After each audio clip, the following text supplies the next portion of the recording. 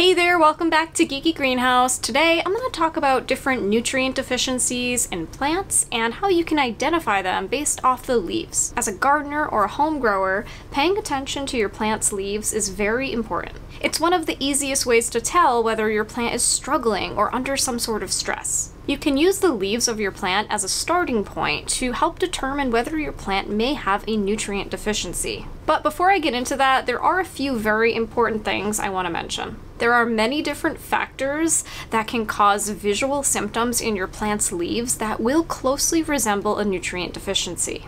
Environmental conditions like drought or pest damage or exposure to different herbicides or pesticides are all various things that can stress your plant and alter the appearance of your plant's leaves. In addition to that, many nutrient deficiencies look very much alike. So it is very difficult to identify a nutrient deficiency based solely on the appearance of your plant's leaves. And we always recommend getting a soil test for proper diagnosis in the home garden. It's also worth noting that you're more likely to have a nutrient deficiency with container plants or house plants that you may be growing inside, because plant roots are very good at searching the soil and getting the nutrients they need in the garden. So if you notice your plant's leaves turning yellow and you've already ruled out all other causes, you may want to consider a nutrient deficiency. So where's the best place to start when you're investigating this? When a plant has a nutrient deficiency, symptoms will either show up on the older leaves or the newer leaves, depending on how mobile the nutrient is. This is a great place to start when trying to determine what nutrient your plant is deficient in. Deficiencies of a mobile nutrient, like nitrogen or phosphorus, will first show up on older leaves. And this happens because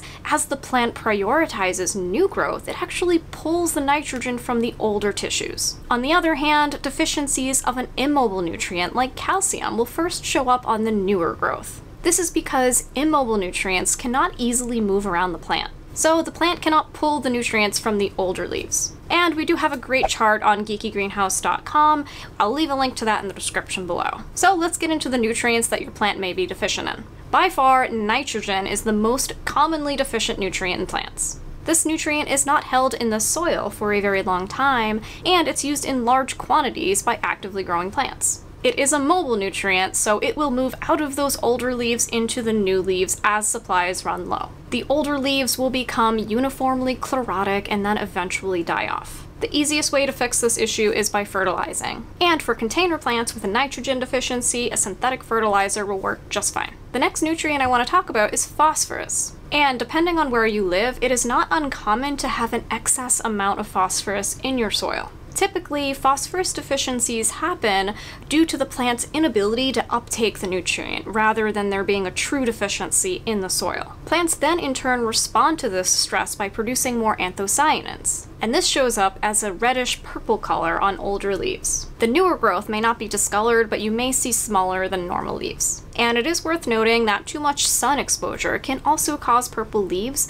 but this typically shows up on the new growth rather than the old growth. If you suspect a phosphorus deficiency, you want to be mindful of your temperatures. Too cold of air or too cold of soil can make nutrient uptake more difficult. Plants may also have difficulty accessing phosphorus if your soil is too alkaline or too acidic. So a nutrient deficiency is not always about adding more of that nutrient. Sometimes you have to correct things like the pH or your watering habits as well. Potassium deficiency will show up as brown or yellow discoloration at the tips and leaf edges of your older leaves. You may also see a metallic or bronze sheen on your leaves or necrotic dead spots. Yellowing is typically non-uniform, with the leaf veins of the plant remaining green as the tissue surrounding the veins turns yellow. This is called interveinal chlorosis. If you suspect that you may have a potassium deficiency in your garden, which we actually did, you want to be mindful of your watering habits. Increased soil moisture helps to facilitate the uptake of potassium. And like us, you may need to treat with a potassium fertilizer if necessary. Magnesium is a mobile nutrient necessary for the production of chlorophyll in plants. Deficiency causes interveinal chlorosis on older leaves. Chlorosis begins at the tips of the older leaves and eventually progresses towards the center of the leaf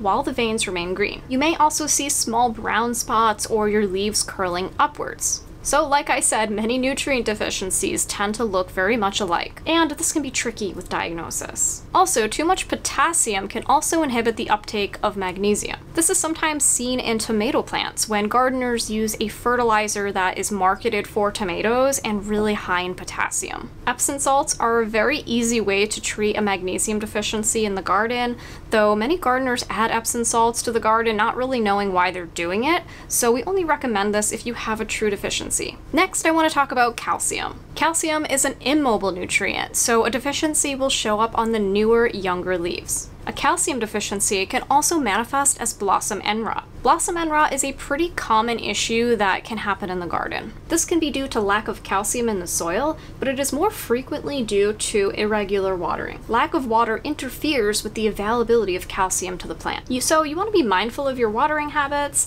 and keep soil evenly moist at all times. You can also add mulch to help improve water retention. Also be mindful of the pH of your soil. If your soil is too acidic, you can add lime, as well as calcium and magnesium. We typically don't recommend using a calcium foliar spray to target a calcium deficiency because it is an immobile nutrient, so it doesn't move around the plant very easily. Therefore, it's better to target the roots and feed the plant that way. Iron deficiencies in plants manifest as intraveinal chlorosis on newer leaves, and it often affects acid-loving plants like blueberries. In alkaline soils, iron becomes unavailable, and you'll see that intraveinal yellowing on the newer leaves. Adding iron will typically not resolve this situation, and the pH of your soil needs to be addressed to correct this. Now, of course, there are other nutrients that your plant can be deficient in. It's very important to address nutrient deficiencies in the garden because even if your plant is deficient in only one nutrient, it is enough to restrict the growth and development of that plant. And addressing a nutrient deficiency is not always about adding more of that nutrient to the soil. Sometimes it involves managing other factors like the pH of your soil or